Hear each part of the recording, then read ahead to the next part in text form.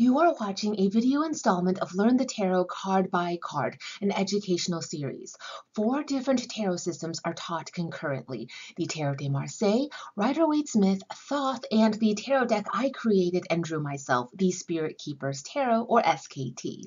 All videos are closed captioned for the deaf and hard of hearing communities, those speaking English as a second language, English as a foreign language, or English as an additional language. For the Marseille card meanings, we are working from the Tarot, published in 1888 by MacGregor Mathers. We will also be referencing Tarot of the Bohemians by Girard and Kaus or Papus.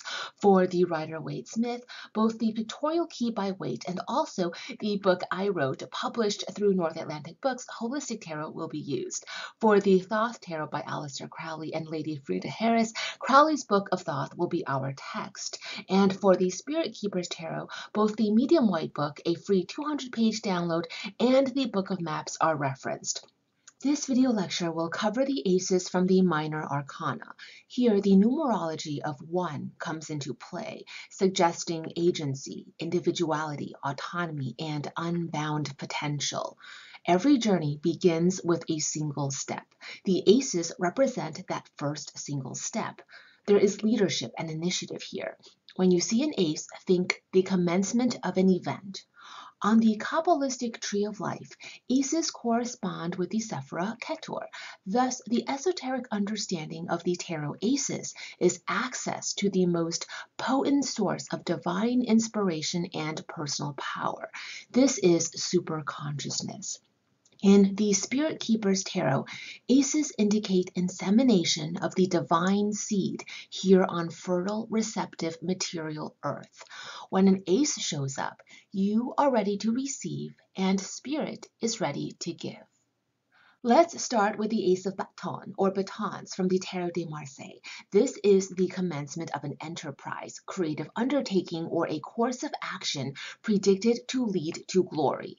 In reverse, it indicates persecution, a physical altercation, a physical fight, vexation, or cruelty. This is bigotry or spirituality blocked. The Ace of Wands in the classic Rider-Waite-Smith deck depicts a divine hand appearing from the skies, wielding a wand with 18 green leaves from the Tree of Life, 18 numerologically symbolic of life. When this card shows up, it might suggest a new career milestone or the start of a new project. It's innovation and focused creativity. It might also suggest a nascent masculine energy being birthed. In reverse, when the wand is pointing down and the thumb too is pointed downward, we see setbacks or something new being forced upon you, maybe extenuating circumstances that force you on a new path unwillingly. Here, there may be a lack of clarity and also uncertainty. Crowley notes that the 4 aces represent the roots of the 4 elements, and here the Ace of Wands is the root of the power of fire. Fire. What does the element fire manifest? Passion, creativity, the power of the creator. This is the work you're destined for finally being realized. This is your identity. Geographically, Crowley corresponds the Ace of Wands with East Asia.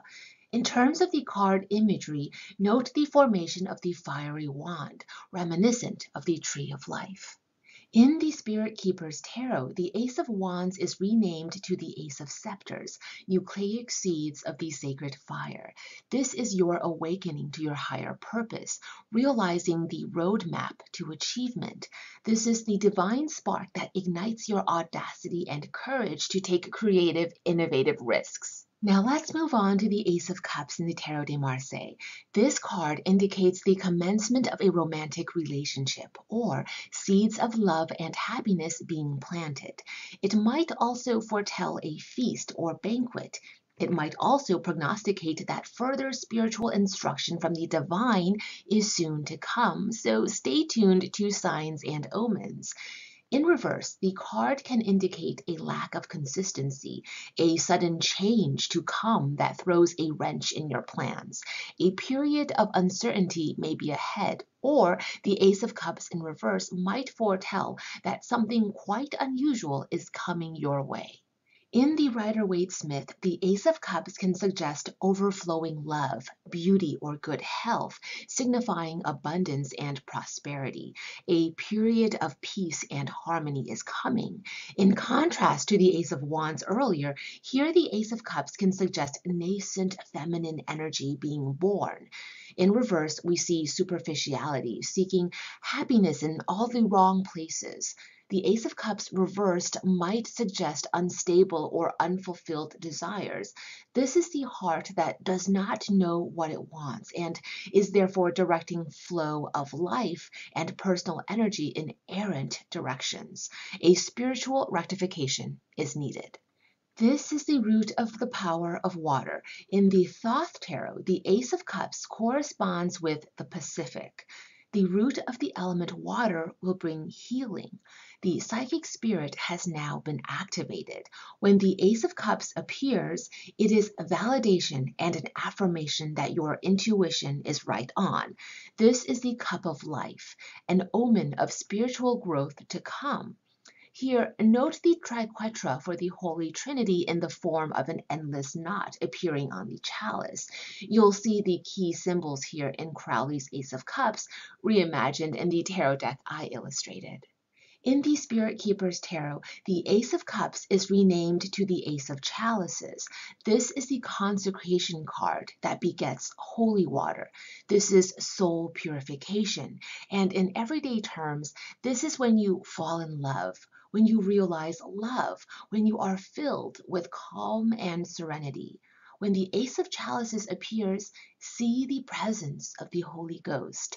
Past hurt is washed away and the soul is reborn. Here you will also see the channeling of the Holy Trinity and the Triple Goddess. In the Ace of Swords from the Marseilles deck, we see the commencement of an enterprise, a creative undertaking or course of action that is predicted to lead you to glory, the commencement of a struggle or conflict.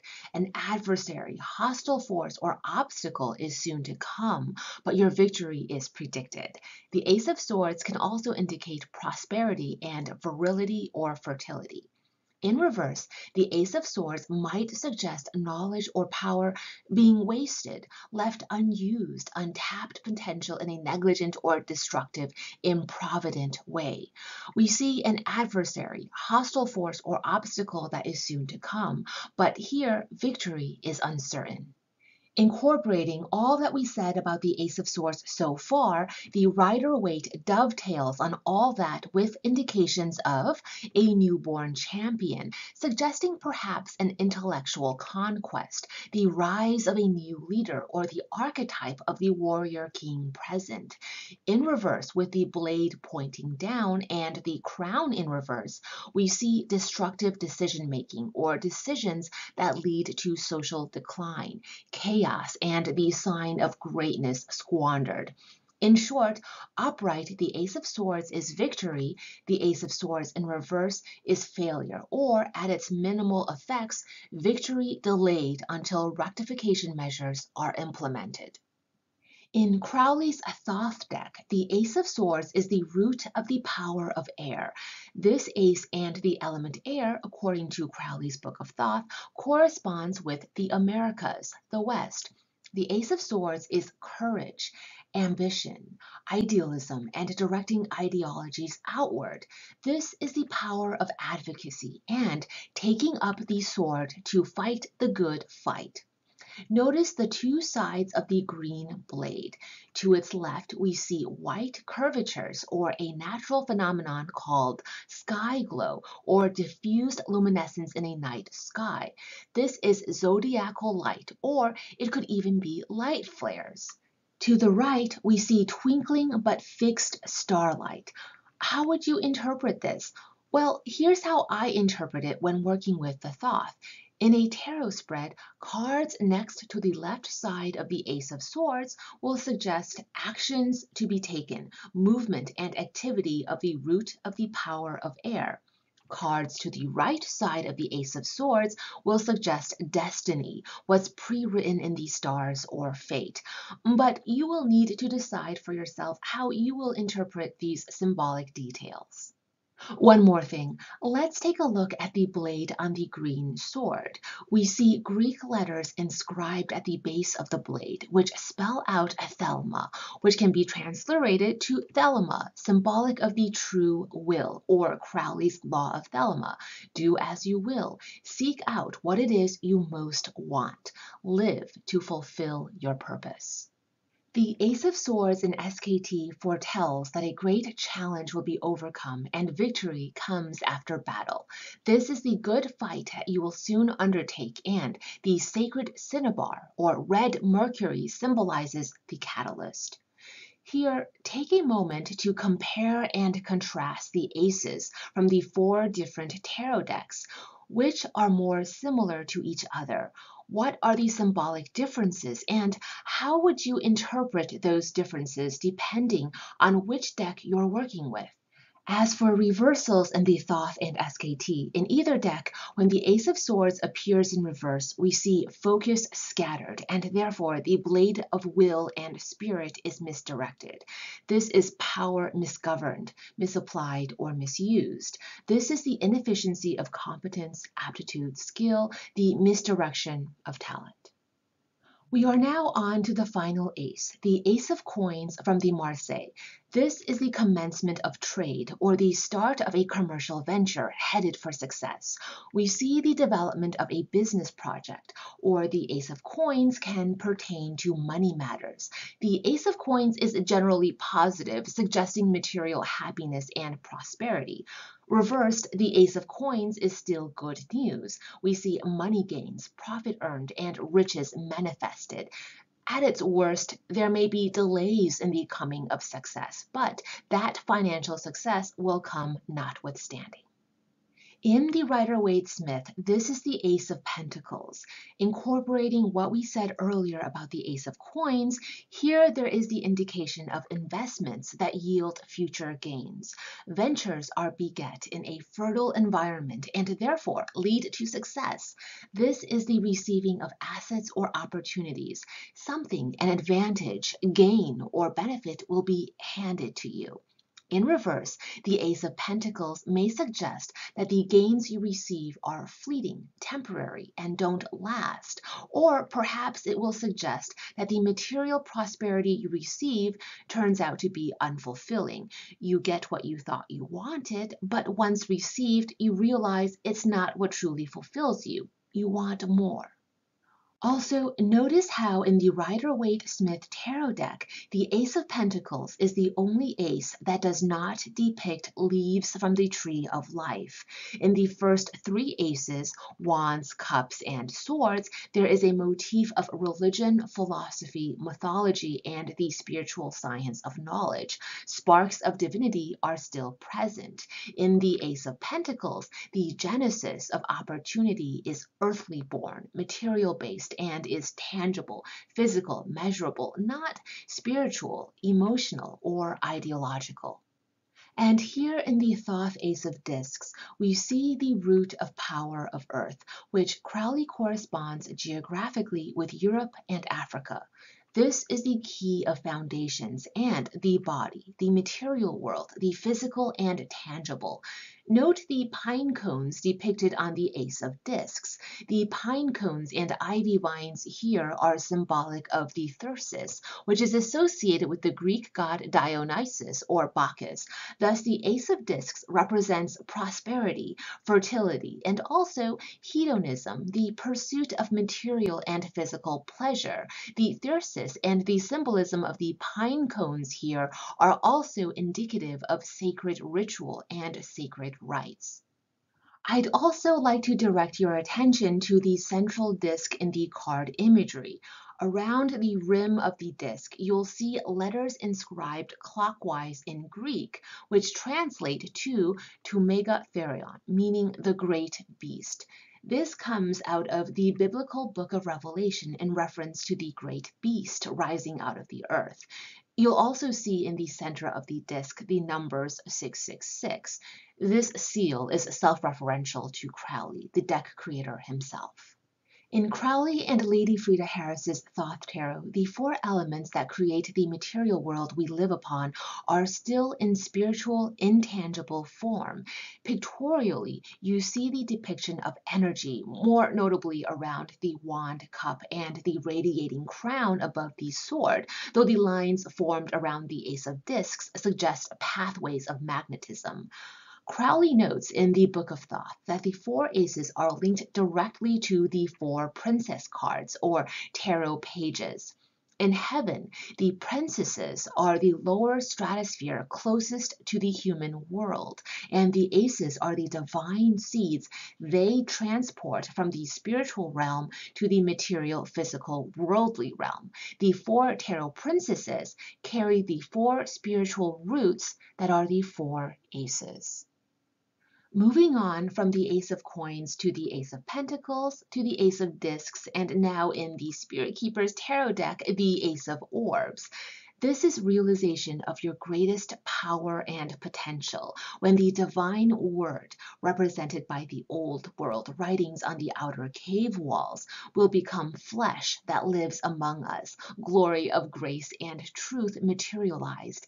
And yet this is the phase of the darkening, because immediately after this moment, what comes right after will be the waning period, the decay, the withering of full bloom. The darkening is the plunging of the sacred seed deep into the darkness of the earth, the sowing of that sacred seed. Why is the Ace of Orbs titled the Bread of Life? The basic universal bread recipe has four ingredients: a leavening agent like yeast, helping the dough to rise. Note the rising sun behind the sacred fire. Water, which is the solvent. Oil or a fat like butter, which gives bread dough its elasticity, and flour, the nutritive source. A flatbread doesn't even need yeast, so you might frame the four ingredients as fire or a heat source to bake the bread. Water, in this case the bread of life, is made with holy water. Oil, symbolic of quicksilver, mercury, or its red form for the philosopher's stone cinnabar, and flour. In the Spirit Keeper's Tarot, the Ace of Orbs, Bread of Life, is connected psychically and divinely to the Archangel of Mysteries, the King of Orbs. We'll cover the Tarot Kings in a future video lecture. At this time, study how the four aces are depicted in these four tarot deck systems. Compare, note the differences, and note the similarities. Attain a solid level of familiarity with the card imagery. Pause the video if you need more time.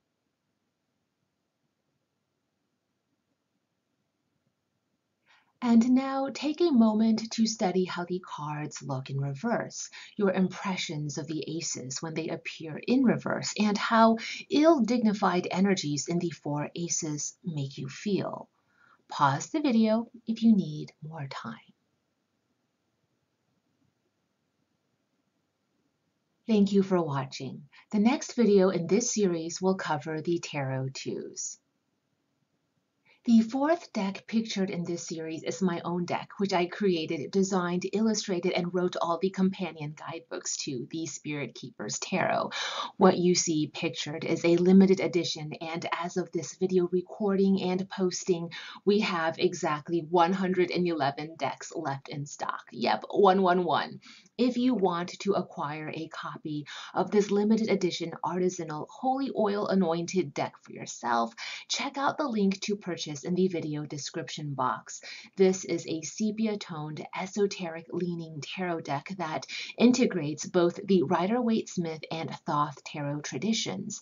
In addition to the deck and little white book that comes tucked inside the box, you get a 740-page companion guidebook, the Book of Maps, and a free 200-page medium white book digital download for the in-depth card meanings.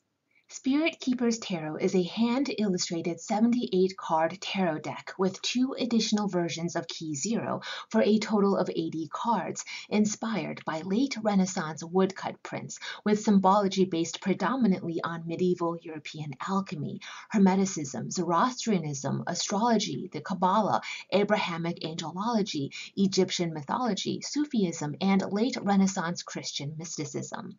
Only 111 decks are left as of this recording, and with your own copy, you'll be able to deep dive into the tarot card by card. Alongside this Learn the Tarot video series, where we are going to cover the Tarot de Marseilles, Rider-Waite-Smith, Thoth, and this deck, the Spirit Keeper's Tarot.